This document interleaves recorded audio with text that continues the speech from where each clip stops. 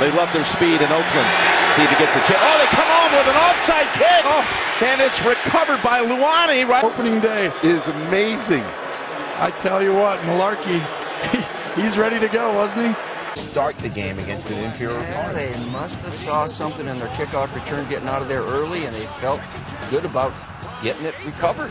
Didn't happen. You don't respect the other team. Plus, you figure your defense can keep them out of the end zone if you don't get it. Well, it didn't happen. They didn't keep the Redskins out. You only do that when you don't respect the other team. You know you're going to kick their butts. Andy's done that before now. Well, what it did was give the Redskins a little extra pep in their step. As a year back in New England, now he's with Kansas City, and they're going onside. Two teams started the game today with an onside kick. But they're flagged from illegal procedure because it doesn't go far enough.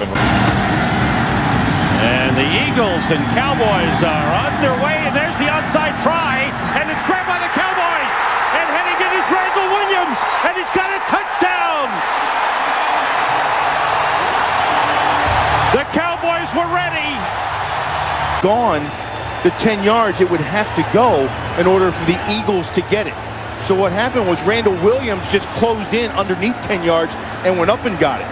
The only Eagles player who saw the ball was Roderick Hood, but Williams beat him to it. Now to watch David Wilson. He's had some big returns, and they start with an onside kick. An onside kick that appears to have been recovered by the Philadelphia Eagles to begin the game, and yes, the Eagles have the football. The figure on this, don't you? Why not? You come in here 4-11, division rivalry against the New York Giants. Back to receiving, they're going to start it with an onside kick, and Green Bay almost came up with it initially at the 47-yard line, and they do. Now we know he wanted to kick off first, and they definitely caught him by surprise. James Sanders on that side, you could see him begin to move back. For Dallas, Jason Tucker and Michael Wiley, the rookie.